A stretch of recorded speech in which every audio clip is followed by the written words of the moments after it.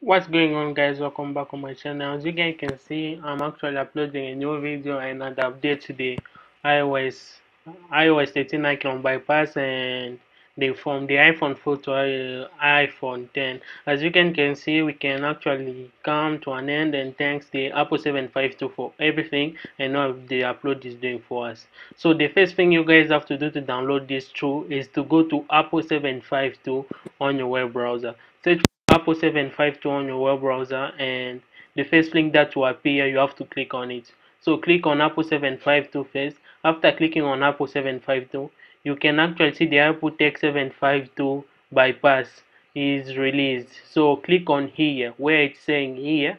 After you click on here, you'll be able to download these two.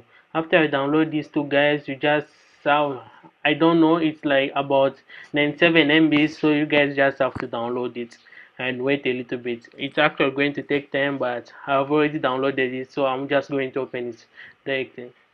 Yeah, I'm going to open it directly, and there's no actually fix for the network yet. I'm trying to open this but it's not opening. Wait, I'm still trying to open it. Yeah, there's no actually fix for this one for the network, and we are still waiting for it. And the anti-DAS bypass, the free anti-DAS bypass, which is not actually currently free. Yeah, I'm trying to open this up. Just wait, it's actually going to load. Yeah, there it is. Just give me a second. Yeah, as you guys can see, the app is actually being uploaded. As you can see, there's iPhone 5, iPhone 5C, and iPhone 4, and more options. If you click on more options, that's where you'll see the iPhone, iOS 13.3.1, and the iPad 4, the iPod 4, as you guys can see. And after, when you click on the bypass, you can see that it's not currently it's not currently loaded. It's still working on it. And if you click on cellular data, it's still working on it too. So you guys just have to wait. And if you want to bypass on iOS 13.3, all you have to do is click on 13.3 and click on make retrain.